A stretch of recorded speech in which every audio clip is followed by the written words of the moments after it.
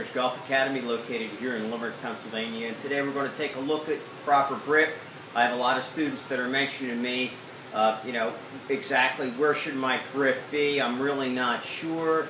Okay, so there's some certain things that have to happen, and we've talked about this before in pre-shot routine and things of that nature. So what we want to think about is that the grip really has to be in a natural position. Your hand has to be hanging naturally.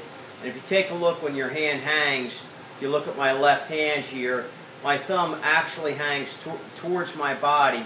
It doesn't hang straight down like this. So that means that that grip is going to be, or that thumb is going to be about 1 o'clock on the grip. Okay?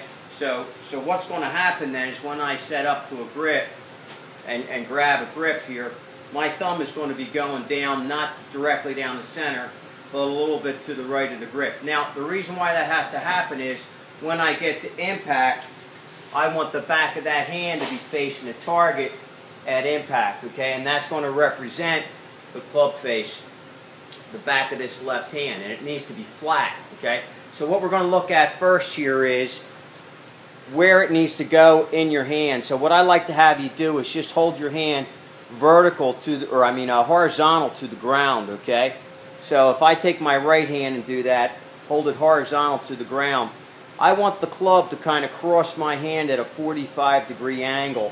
It's going to go right across the base of this pinky here, and it's going to go right to my index finger. So if I'm doing that with my left hand, and we'll take a look at my left hand, and I set that right in my left hand, it wants to go right at the base of my pinky, and it's going to cross the index finger of my left hand. So now it's right really in my fingers, and I'm just going to let my thumb just fall straight down. Now what I want you to notice here is that my thumb is very even with my index finger. Okay? That's going to allow me to have a space here, okay, in my grip. So in other words, so that I could get a finger under there, so it's not in my palm. That's going to give me a lot of hinge action at the top and really create some leverage and be able to create some lag. My other hand is going to match this now, okay, just like this. So I want this hand to come in as if it's clapping hands, and again, that same angle right there, and my pinky's going to go straight down there, okay? Now what I like to see, this would be a 10-finger grip.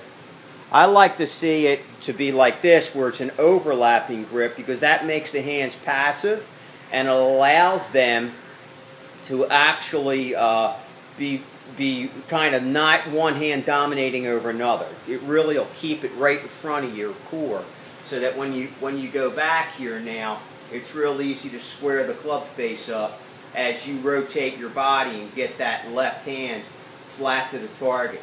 Okay? So once again, let's take a quick look at this. All right, right across the base of those fingers at a 45-degree angle on the left hand. Grip it with thumb down. I'm using the shaft here so you can see it a little bit better. Okay? Right hand, same way. It's just going to move right in there, clap like you're clapping hands at that same 45-degree angle. If you take a look at the thumbs here, they're just kind of almost one behind the other. Okay? They're both on the same side of the grip. We don't want that happening where this hand is kind of taken over, okay? So if we look at it like that, okay, we want to see that both of those V's are kind of aimed the same direction. Not like that, because that's too strong. So that's really a good position to be in, okay? As for how far you should choke up on it, just about a thumb joint should be to your pinky there. Okay, so hopefully this will clear up some issues on grip for you. And if you have any questions, please leave a post below and let me know what questions you may have, so that I can either do a video response or just do a normal text response. Okay, as always, thanks so much for watching Par Breakers Golf Academy. We're here to help you take control of your game, and really we're just here to help you. So thanks so much for allowing us to do so. And we'll see you next time.